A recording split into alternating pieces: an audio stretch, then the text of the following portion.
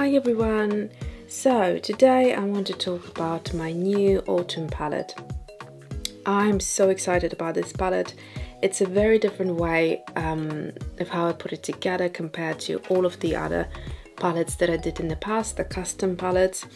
And I feel like all of my years of playing around with watercolor have given me enough knowledge, or the knowledge that I needed to put this palette together, and I will explain later what I mean. So today is a different setup. I wonder if you noticed it or not. I cannot film on the desk because the desk is actually that way, and it's by the so you can see the different shadow today, by the window, which is in the morning time. I have very little time now to film, so I have to use every second that I have. And yeah, our son started school. It's a very slow start, so we went from having a decent, or me particularly, have a decent time to work every day to basically nothing at all almost. And that's why I decided to still film, but move everything to a little foldable IKEA table, which is sold with like a tray. And so I hold my art supplies on it usually, and then I can remove that tray and have the space, extra space if I need to. So let's dive into this, and I wanted to show you a couple of things and talk you through. So this is where it all began. So this palette showcases the colors that I wanted to have in my palette. So I wanted to create like moody pinks, or shall I say more kind of muted pinks, and then I wanted to have some lovely skin tones. I wanted to have pastels, I wanted to have granulating colors, I wanted to have shimmering colors, and what else? Color-wise, mustards, pinks, like I said, but more on the muted side, and I wanted some muted turquoises, which I played around here, and then I wanted some muted greens, which I tried here. There's actually a video.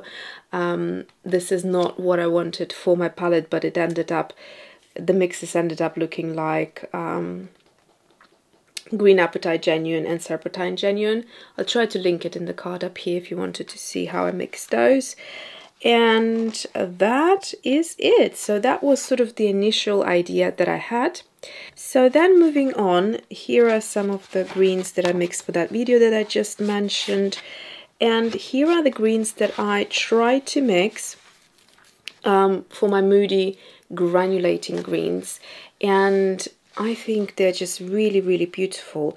So initially, I thought maybe I'll just mix it into a half pan and have a ready color to go, but it was sort of difficult with the granulating medium because to get that granulation, you have to use a lot of that granulating liquid, which makes it a consistency of almost like an ink, acrylic, like a wash. And so it's so thin and so watery that it would be very hard to get it dried in a half pan. So therefore then I decided to go for the plan B, which is just adding certain colors to my palette where I can then mix them together. So this is what I've done here. I will explain what I've done there. Then I had all the colors. If you remember, I did like a little sneak peek at one point. That's the order that the colors were in. I really like sort of looking at the colors because when they're shuffled, I find that the colors set off one another really well, and they sort of provide contrast, and therefore the colors pop a lot more. However, for using, or for the practicability of it, it's quite unfriendly for me personally. I find it absolutely confusing looking at colors that are shuffled in my palette, although I might find them beautifully beautiful when they're swatched out. So for that reason I had to organize them, and I thought the better thing to do would be to break them down into pastels and shimmers, which worked really well because I had enough colors to fit in the top row. Then the second row I decided to make the granulating colors, and then the final row is just sort of regular colors that don't really granulate. They're not really pastels, or they don't really shimmer, so anything in between basically went into the third space.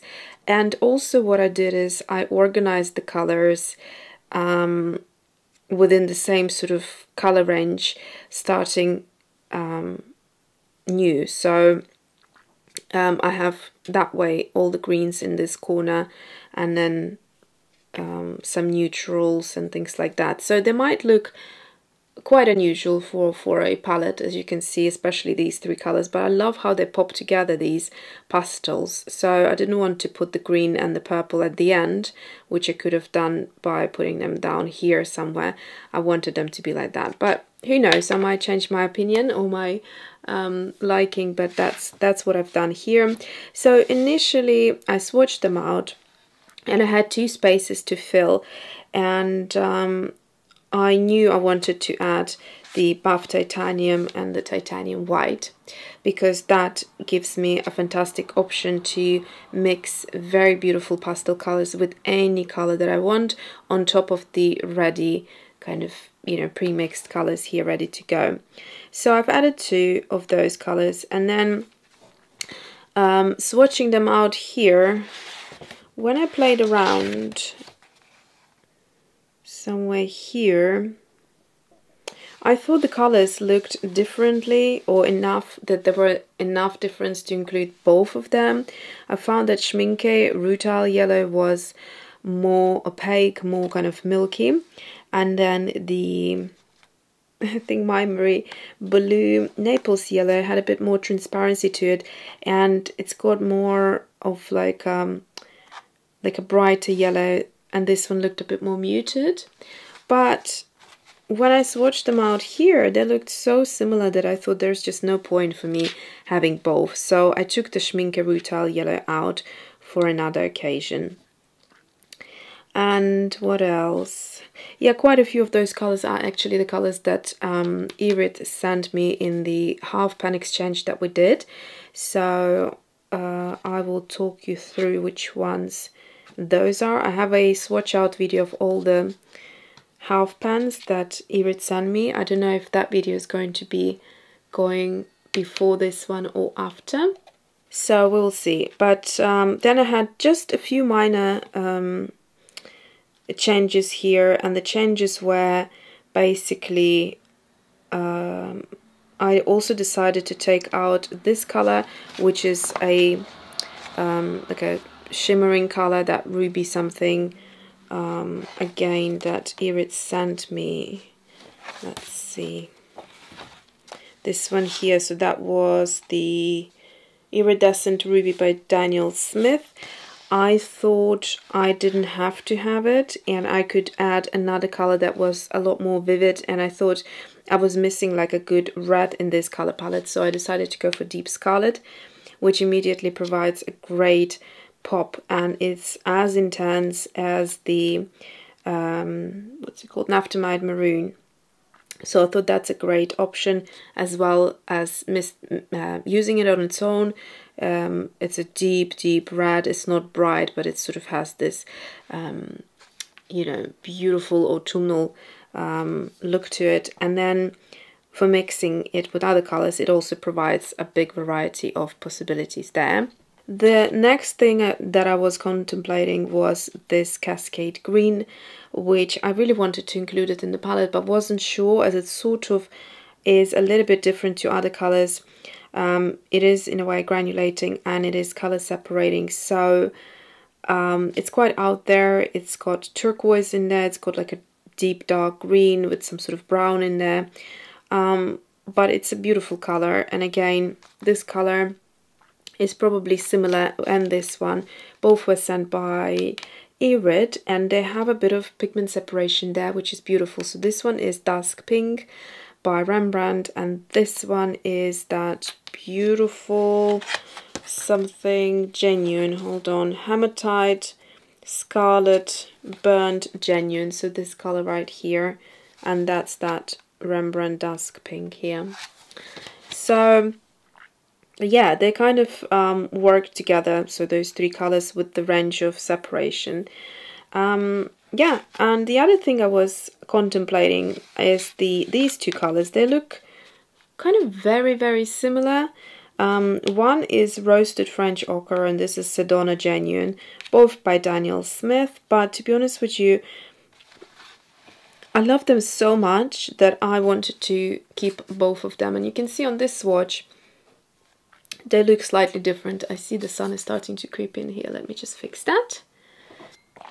Okay, so you know, like I was saying, I think on this swatch they come through a little bit different, and then also they have beautiful qualities to them that I feel are different enough for me to include them.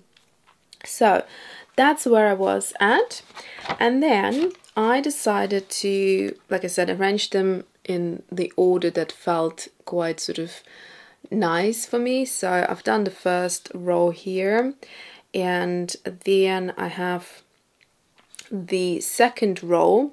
So the first row, as I said, it has pastels up to buff titanium, and then here we have all the shimmers, and then in the second row we have kind of all these beautiful skin tones, and I wanted them in sort of next to each other, and then I have all the other beautiful colors as well, so all of them have granulating properties. And then the final row has that white, because I originally wanted to have it here but it wouldn't fit in, so I'd had to kind of replace one of the shimmers, which I didn't want to do. And yeah, so basically I decided to stick the white in the bottom there, and then we have these sort of pinks, red, oranges and yellows going into greens, and then I swapped these two colors. So we will do the proper swatch out today so that I have it all as it is right now, but basically this is the color palette of the swatches as they are if I wanted to use them straight from the half pan. Now I also went ahead and swatched out a few of my favorite combinations, which I want to show you before we swatch out this palette. So let me show you a couple of things. So what we have here is, actually I wrote it all down so I can read it all up in case I forget. So the first one, I started like that, so I went the other way around. The first one here, the aim was to create a kind of mustardy green type of a color, and so this color I achieved by mixing the Schminke yellow raw ochre with Mijello leaf green, so these two. Also what I find quite useful is to see how the colors move into one another, and in some cases I found something really beautiful, like in this case here, there. This is quite pretty as well, and this one and this one. So a few of them actually have an interesting merge into one another, which is very useful to know because you then can use that technique straight on paper. The two swatches next to it is I've done swatching them in the lid of the palette, and that gives you a kind of, you know, very gradual mix. So it's a clean mix in the sense that it's not going to have bits and pieces of, you know, watercolor not properly mixed. If you do it on a watercolor paper, that can happen. On the paper, straight on the paper, I mean. Okay, let's move on to this mix. This is very pretty as well. So we have burnt sienna, and my one is from Rembrandt with Holbein Lilac. So this is the color that was quite useful for the mix, because there was this beautiful color that I managed to mix with it, if I can show you. So it's this color right here, and there we go, this color, and it's also here. So it's very difficult to explain. It's between a nude and a muted pink, that sort of a thing, but I love it. In the pencil range, it probably would be similar to that. Let's see. Yes, it's similar to that burnt sienna 50%, I'd say, if you wanted to know roughly. Okay, so then the next color we have is this one here, which is Shinhan Perfect Grey with Rembrandt Burnt Sienna again. Here we have, I was aiming for muted turquoises, and then I've got the Schmincke Mars Black with Schmincke Cobalt Turquoise. And I think this color really reminds me of Sleeping Beauty by Daniel Smith. Then we have the Daniel Smith Cascade Green and Schmincke Cobalt Turquoise. So that kind of takes the Cobalt Turquoise into a more greener area, and it becomes less sort of bright, but has an interesting granulation from the Cascade Green. Then let's go back to the top. I really love these sort of colors because these, all four of these, or actually all five of them, I have used shimmering colors, and I wonder if I bring it up close whether you could see that. So yeah, they just look gorgeous. Having shimmer options in your palette means that you can create a lot of interesting things. So here we have that Dusk Pink by Rembrandt and the Burnt Bronzite Genuine. So I love this color in mixing as well as using on its own. You can see beautiful colors here because you have the granulation and you have the shimmer and also the pigment separation. So there's a lot of interesting stuff going on here. Then next one we have Naphthalmide Maroon, and again Burnt Bronzite Genuine, beautiful color. And then I also tried it with the Deep Scarlet, and I had these beautiful options here. Next one, I decided to change it up a little, and so this is the Daniel Smith Go Fight with okay, so the camera got full, I don't know at which point, but I'll repeat this color here, which is the Daniel Smith Gothite, which is a brown ochre with red fuchsite by Daniel Smith as well. Creates beautiful skin tones which have these sort of perfect blush or bronzer colors if you were into creating a bit of makeup. And then we're moving on to something slightly more different, but it's also really interesting actually. So this color here is Schmincke Chromium Oxide Green, which I have a whole tube of and haven't used much of, but it's a really pretty color. I mean, it's really interesting, and it's perfect type of a green for autumn palette because it has that opacity to it, that milkiness, and it's an interesting tone. So it's this one here. I don't know if you can pick up on the color. Let me move it closer. So it is quite beautiful on its own, but also within mixing you can create nice bit of granulation. And then I mixed it together with the Sugilite Genuine, which is that sort of purpley, dusky kind of shimmery color. So it creates interesting, almost sort of grays it a little bit, and then the granulation and again the shimmer comes through beautifully. Okay, swiftly let's move on to this color here, which is Sodalite Genuine and Viridian together. Now they create another beautiful option for turquoises, which is also very, very beautiful.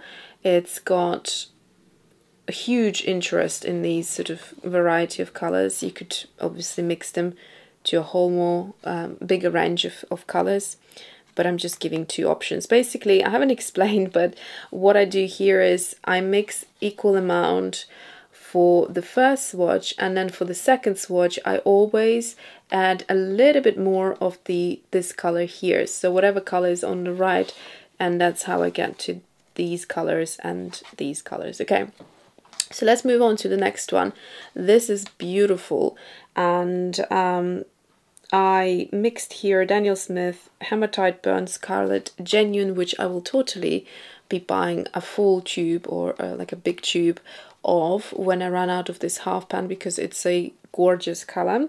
So I mixed it here with the Shinhan Purple Grey, and that's a bit of an unusual mix, because if you look at the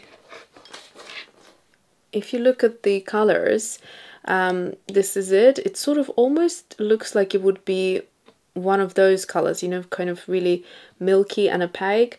It's it doesn't feel too milky, but it has that beautiful creamy kind of finish. Now combining that with something that's super granulating and has a beautiful pigment separation is it's very interesting. I say pigment separation, these are meant to be natural or dug up from the ground. Next one here we have the Daniel Smith Olive Green with Fuchsite. So that's a very interesting light green that you can take it to and add a little bit of shimmer if you wanted to. And then we have, and obviously if you didn't want the shimmer but you like this tone, what you would do is go for one of the either Viridian or Cobalt color and try to really water it out to get it to such a light color. And then you would have a similar look but without the shimmers, obviously.